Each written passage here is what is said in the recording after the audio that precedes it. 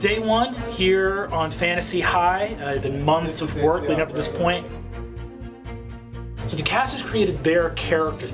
The setting, the background characters and all that stuff, that's all yours truly. These guys are the main characters. They're going to drive the action through what they choose to do. Now, I have some loose idea of what I think might happen, but it's a foolish DM that assumes that everything's going to go off without a hitch. So the best thing you can do is prepare for wrenches to be thrown into various works. This whole world is invented by everyone that sits around that table and Brennan, the dungeon master. So they're just talking and describing the world. And then when we watch, we're painting the picture based on our life experiences and what we've experienced. When he says there's a giant mountain, everyone's seen a different giant mountain. I'm picturing the biggest mountain I've ever seen in real life. You're picturing a different mountain. It's not the same mountain. So when viewers watch this, they're inventing their own weird kind of world inside this world. They've created such an amazing world, and Brennan is such a good DM, and then all of the sets that Rick and his team have made are so beautiful. But the thing that I get to leave with every single night is I just had a really, really cool time with my friends.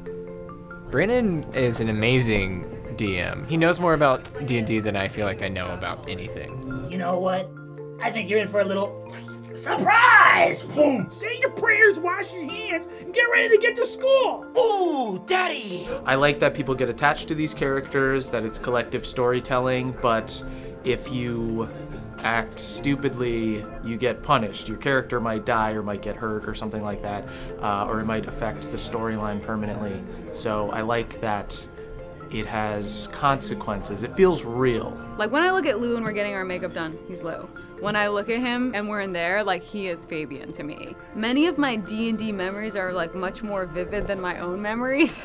Just because that makes it sound like my life is lame. It's not, because I play a lot of D&D, but like you have the most epic emotional heights. And that's, I don't know the science of it, but I think that there's something about when you're really emotionally invested, your brain is minting out memories like crazy. I'm just like living in it. Like we don't take breaks in between shots, we just shoot all the way through, you know, like a few hours. So I'm just like engrossed in it, and I am Kristen, and these are my friends, and like these attacks and stuff are real.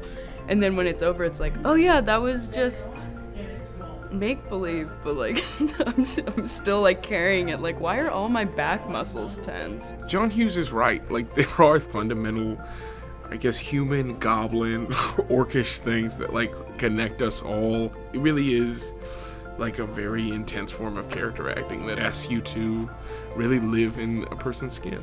We don't want to over-edit the experience. We don't want the viewer to think like that we cut big chunks out, because we didn't. We don't want to feel like we took this line from this person and we cut out all the chunks in between and we made it seem like this thing happened that didn't. We are letting the show be as improvised as it actually was. As far as I'm concerned, we have some of the best improvisers in the world, and they're sincerely actually playing this game. They're not making fun of it, they're not ironically playing it, they're not looking down on the game as if they're the cool kids and they're playing this nerdy thing. They are totally and completely enveloped in their characters, in this world, sincerely playing this game and being very, very funny while they do it.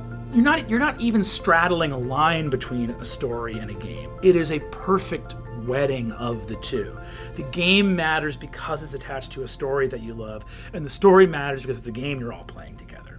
It's the best thing in the world. We hope you enjoyed this look at our behind-the-scenes footage from filming the first season of Dimension 20. If you want to catch even more episodes, head over to Dropout right now and sign up. And remember, Dropout is now available in 120 countries worldwide. Head over to dropout.tv and start your